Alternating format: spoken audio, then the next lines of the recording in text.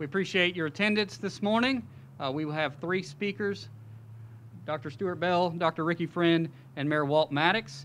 Each of them will provide some brief comments, and then we will have a Q&A. When it's time for the Q&A, we would ask that you please address the individual who you would like to answer your question by name so that they can return to the podium to answer your question. Thanks again for being here, and at this time I'd like to welcome Dr. Stuart Bell, President of the University of Alabama.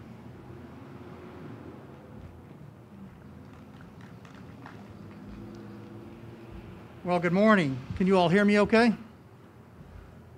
I'd like to take this opportunity to welcome everyone on behalf of the University of Alabama and the city of Tuscaloosa, and we appreciate your attendance today. Before I begin, I would like to take a moment to recognize a number of important university as well as city officials who have joined us today to show their support. First of all, we have the UA System Chancellor, St. John, who's with us, Fast St. John. And I know there's a number of other system individuals who are with us as well. Thank you for your attendance. We have our SGA President, DeMarcus Joyner. DeMarcus, thank you for being here. Alabama Athletics Director of Sports Medicine, Jeff Allen. Thank you, Jeff. Our Chief Medical Officer for DCH, Dr. Robin Wilson. Thank you for being here, Dr. Wilson. Our Dean of our UA College of Community Health Sciences, Dr. Ricky Friend, and he will be speaking in just a moment. Thank you for being here, Ricky. Of course, our Tuscaloosa Mayor, Walt Maddox. Mayor, thank you for your support. And I believe we also have a number of city officials who are here, and I'll let the mayor make those introductions in a few moments, but I do want to just thank you all for your attendance and for all you're doing to support our community as well as the university. Well, as you all know, that we have spent the better part of the last 5 months working days and nights preparing for our students to return. We have deployed every resource at our disposal to provide comprehensive testing, contact tracing protocols, education and training programs, and we've redesigned and equipped our infrastructure to ensure that our classrooms, our dining facilities, our residence halls, and other places on campus are as safe as they can be for our students, for our faculty, and for our staff. I want to express my appreciation to Chancellor Beth St. John and the UA System Health and Safety Task Force for their tremendous support, leadership throughout this process. I'm also grateful to our faculty, our staff, our student leadership, our situational response team, the COVID support team, and many others who have been working tirelessly over the past few weeks to support our campus and to support our students. And finally, I want to say thank you to our students, to our parents, to their families who have entrusted us to provide a safe environment for them to continue to learn and to grow.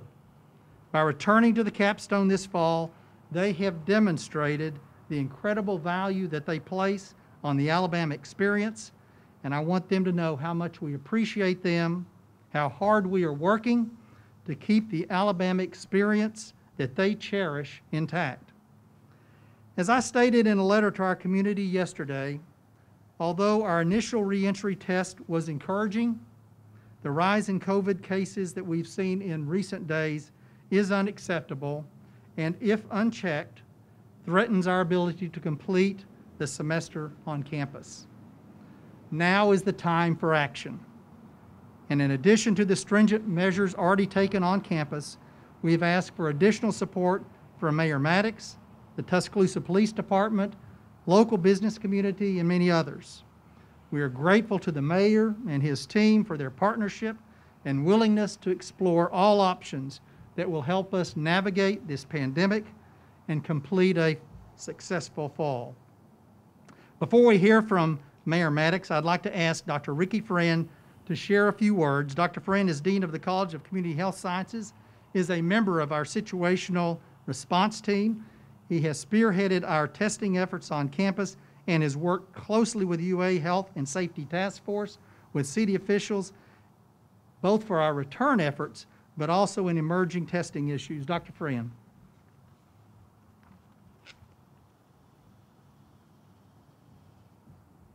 Thank you, Dr. Bell. You can hear me fine, I'm sure. Sounds like. Welcome, everybody, and thank you for joining us today. I'm Dr. Ricky Friend, Dean of the College of Community Health Sciences, and as many of you may know, CCHS has led the campus-wide testing efforts since early in the pandemic. Our ability to keep campus safe and informed has hinged upon having accurate, reliable, and rapid testing. We were asked in the middle of last week by Dr. Michael Sagg, chair of the UA System Health and Safety Team, who's an infectious disease expert at UAB, to assist GuideSafe, the group that's doing this student reentry testing, with testing to get that process completed. During that time, we encountered many students who have been exposed since returning to campus, particularly in the Greek system. The trend continued throughout the week and now has reached levels that require a significant intervention. We know from global data that with these measures, we can successfully stay ahead of these trends and actually reduce them to safe levels. Teams both at CCHS and UAB have made recommendations to the Chancellor, UA System, President Bell, Mayor Maddox, and city leaders. In addition, late last week, Dr. Pope, Vice President of Student Life, and his team in the Division of Student Life outlined additional measures by the university to temporarily prohibit on and off-campus student events. We have also instituted a very restrictive policy regarding on-campus housing. In addition, our CV19 team has worked tirelessly through the week and all weekend to test, notify, and trace each and every positive individual. This week, we will be testing up to 1,000 students per day, 4 or 5 days in locations where geographic spread has been documented. These are the first steps to alter its course and continue with in-person classes. Without this intervention and the supportive measures of our partners in student life and the city, our epidemiology and medical teams feel we will be at risk for even further consequences in the coming weeks. We continue to work closely with the UA System, Health and Safety Task Force, providing them with regular updates, and are seeking their counsel on the appropriate next steps for our campus. Based on the emerging trends we are seeing, we have asked the mayor and his leadership team to consider additional measures that could help mitigate the spread of the virus in bars and restaurants. We understand the value of these businesses and the value they bring to our community. But we also know that eating and drinking in crowded social environments have been identified as a significant source of virus transmission. When the presence of the virus in our community is high, it is imperative that we limit activities that can lead to transmission as much as possible.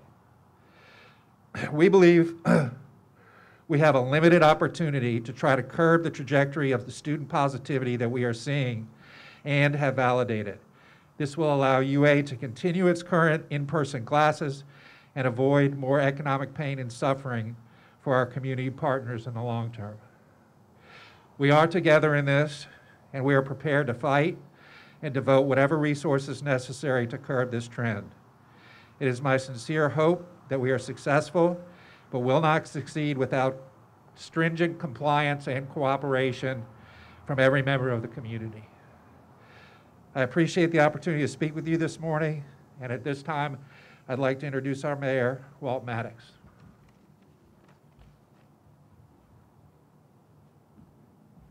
Good morning. I certainly am honored to have members of the Tuscaloosa City Council joining me today. We have our Council President, Cynthia Allman, Councilor Lee Busby, Councilor Sonia McKinstry, and Councilor Odom. Thank you for being here, and thank you for your leadership over the past 6 months. I certainly want to thank many of my team members that are here that have literally had no days off in the last 6 months. They have done an outstanding job of trying to protect this city, this community, this capstone that we love so much. You know, Tuscaloosa is all of our home, and we're all in this together. Unfortunately, UA has been there together with the city. We've always had a special relationship, but over the past few months, we have strengthened the ties that bind because we have a shared responsibility to this community. Dr. Bell, we appreciate you. Dr. St. John, Chancellor St. John, we appreciate you. Along with your respective teams, you have put the safety of students first, and I have seen that firsthand. As a mayor and a father of a University of Alabama student, I am deeply grateful. On behalf of the city of Tuscaloosa, thank you for your commitment. Through the uncertainty of 2020, we have met this healthcare, economic, and financial burden of the pandemic with an indestructible resiliency that provides hope. We have been inspired by the resiliency of dedicated physicians, nurses, medical personnel, and first responders who have been unwavering on the front lines of this pandemic. We have seen the better angels of our nature in the resiliency of small business owners who have borne the brunt of closing their doors so that DCH's doors could remain open. We have been thankful for the resiliency of educators who have reimagined their profession to ensure that learning continues for the next generation. In all corners of Tuscaloosa, the resiliency of our city has been on display, and now we're required to demonstrate even more. It will not be easy, yet it must be met. As has been outlined this morning and based on my discussions with the university over the past 48 hours, the ever-increasing number of coronavirus cases on campus will create two major disruptions for Tuscaloosa if left unabated. The first is to our healthcare system. From the start, the city has taken decisive action to protect DCH. This has been our North Star. The second disruption is to our local economy. UA has a $2 billion economic impact on our metro, and thousands upon thousands of our fellow citizens depend upon the jobs that UA provides. I know this is not easy. I know that the coronavirus has taken so much, but we must finish the job. When faced with a difficult challenge, I often rely on a quote by Winston Churchill who said, "The truth is incontrovertible. Malice may attack it, ignorance may deride it, but in the end, there it is." The truth is that fall in Tuscaloosa is in serious jeopardy. When you marry the number of coronavirus cases with the contact tracing data, plus the wise counsel of the best medical experts in the country, there is your truth. If we fail to act with the courage of our convictions, DCH will be at risk of being stretched beyond its capacity within the next 4 to 6 weeks. If we do nothing, UA will be forced to go to virtual classes, and the economic consequences will be harsh and long-lasting. These truths are hard, which require me to act within my oath. As mayor, my first responsibility is to protect the health, safety, and welfare of this community and every person that's living here, studying here, and working here. However, for me, it's even deeper. I make these decisions not only as a public servant, but as a husband, father, and son. Everyone that I love the most calls Tuscaloosa home. Therefore, based on the recommendations provided by the UA response team this weekend and at the request of the university, I've signed an executive order that authorizes the following. First, the closing of bars effective for the next 14 days, starting at 5 p.m. tonight. This will run August 24th through September 8th. Second, the elimination of bar services at restaurants. We can have table service only, but no bar service for 14 days, effective tonight at 5 p.m. In the fight against COVID-19, it's been our bars and restaurants who have taken the disproportionate impact. It is certainly not lost on anyone at the city of Tuscaloosa. Understanding this, in the near future, I will be working with the city council and looking at how we can make investments to our bars and restaurants to help them in this difficult time. This can include a myriad of different options, and I look forward to working with our city leaders in doing that. Lastly, I'll be requesting from the Alabama Beverage Control Board that all of Tuscaloosa County be placed under a prohibition of sales of alcohol, on-premise consumption at bars for 14 days.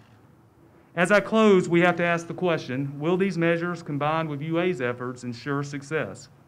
The truth is we don't know. However, the failure to do nothing will cost more lives and livelihoods.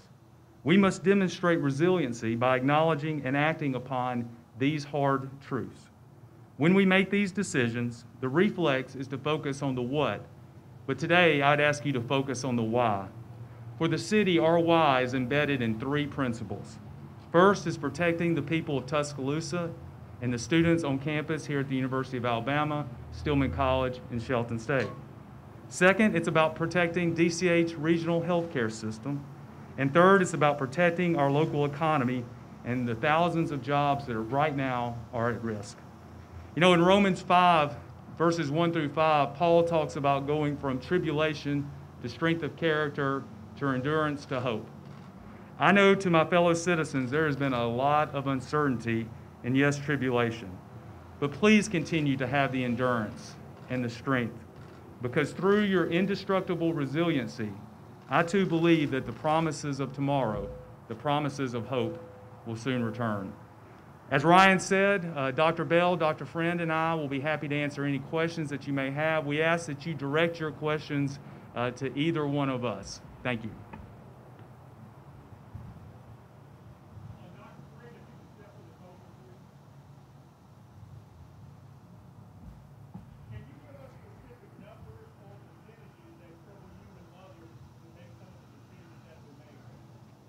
So I'm aware that the UA Systems Office will be releasing numbers later today, and if I will stick to those numbers. I can tell you that our epidemiologists, infectious disease experts, and our entire team have looked at them and really have called to action.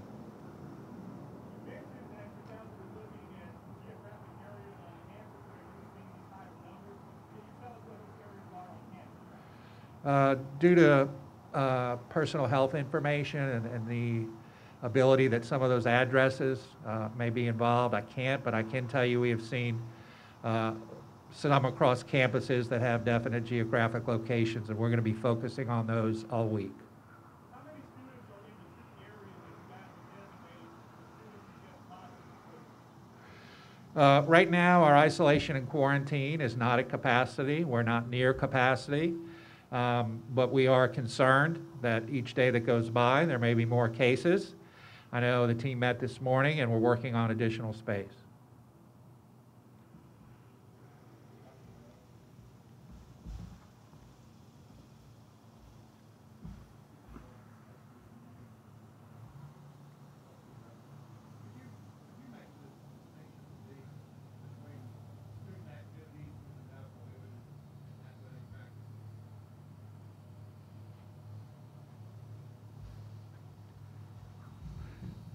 You know, first and foremost, I think what I would say is let's step back and look at what we're trying to accomplish, certainly in what we're doing. And I think as we began this year, we had a very robust testing. So as our students were coming back, we know that our students that showed up here all tested negative coming into university. What we've seen is an increase in those numbers, as Dr. Friend mentioned. I think we're all familiar with the conversations that we had, I think, on a nation, talking about flattening the curve. What we're trying to do now, certainly with our general student body, is to flatten that curve. So as we look at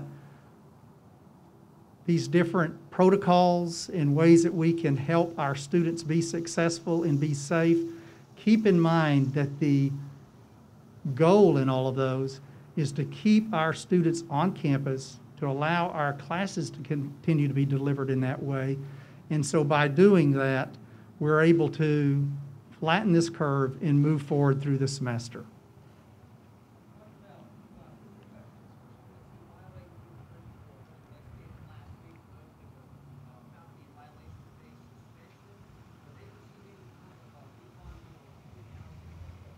So all of our students that, as we go through student conduct, we will be moving forward with those individual students, and that will be determined as they go through the student conduct process. But good question, thank you.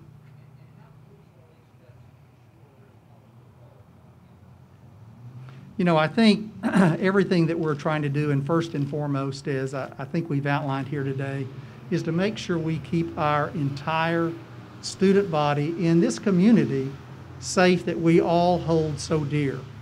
The fact that so many students return to this campus to begin this semester shows us the desire that they have, the desire that their families have in order to get this experience. And remember what our students' goal is. Our students' goal are to take these classes, to complete a degree, and to be able to take that credential, to take what they learned here at the University of Alabama, and quite frankly, what they learn here in the city of Tuscaloosa, and go out and start their lives or develop a career. So what we're focusing on, these steps, these protocols, those are critical in order for us to continue to achieve that goal. Are there other ways to achieve some of those? There are, but we believe the best way is to implement the protocols that we have in place now. We're trying to do this early. Again, we know that early intervention has the best chance at changing the trajectory of where we're going. And I think, as Dr. Friend said, the early reading on the trajectory is not one we like. And so what we're trying to do is to change that with these change of protocols. Thank you. Yes, sir. I'm sorry.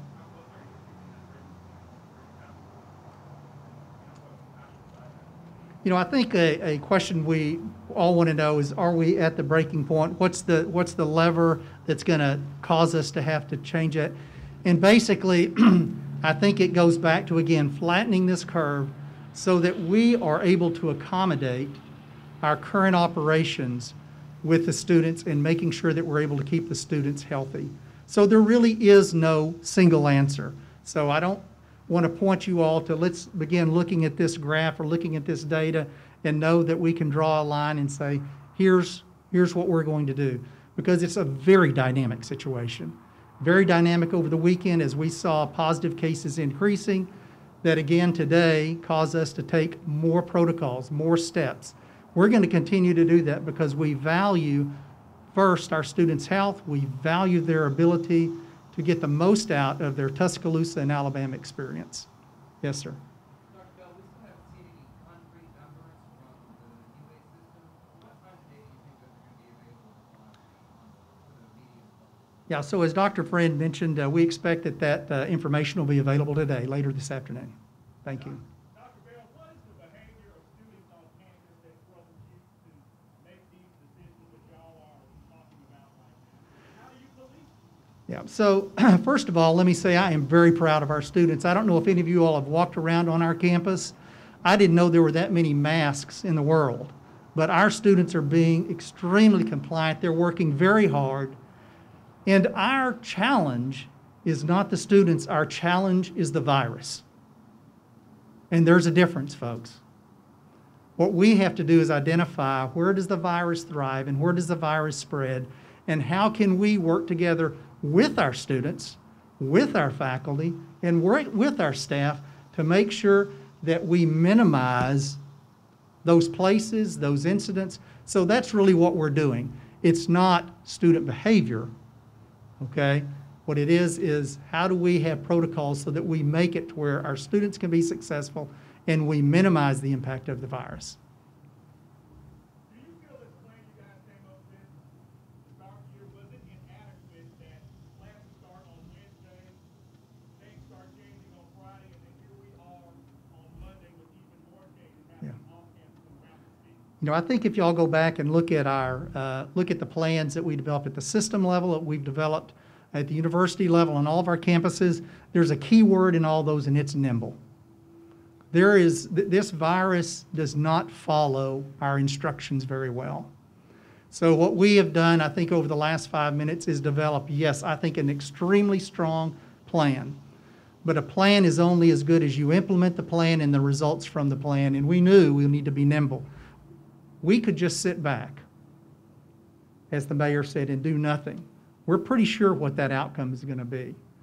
But rather what we're doing is we're looking to see, last week we implemented some additional changes on campus. Folks, we're probably going to do that this week. The mayor has taken a bold step for the city to partner with us. It would have been very easy for the mayor to say, folks, this is a campus challenge, and we wish you luck. That was not his response even for a moment. It was, what can we do to make sure that we can be successful through this? Do we know we're going to be successful? We don't, folks, because we don't have the script of the virus. But what we can do is work extremely hard to make sure that we do everything we can. What I don't want to do is wait till the end of the semester if we're not successful and say, what could have we done that we didn't do? And that'll be on the minds of all of us individually. Gee, I wish we would have done this if we're not successful. So we're working hard to not have that. Yes, sir.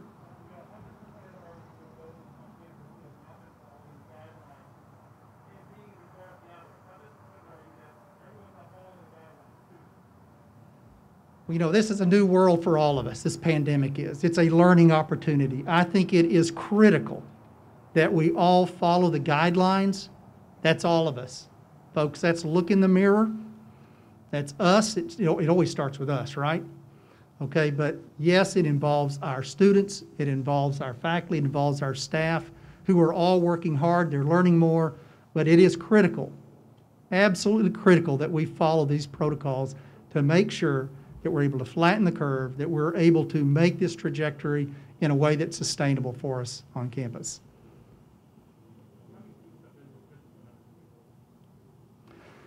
I don't know the exact number, but I know a number of students are going through the student conduct process. Yes.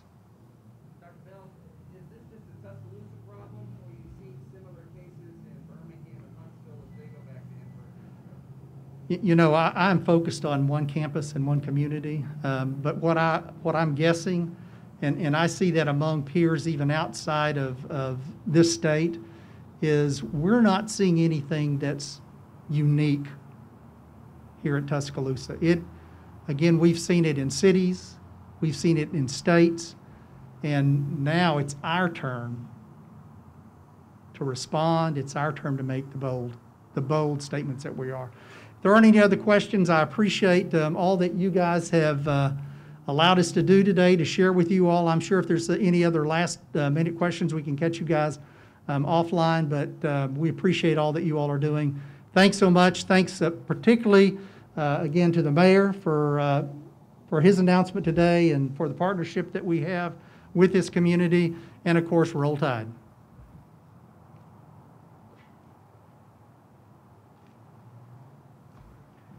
Thank you again for your attendance. Have a great afternoon.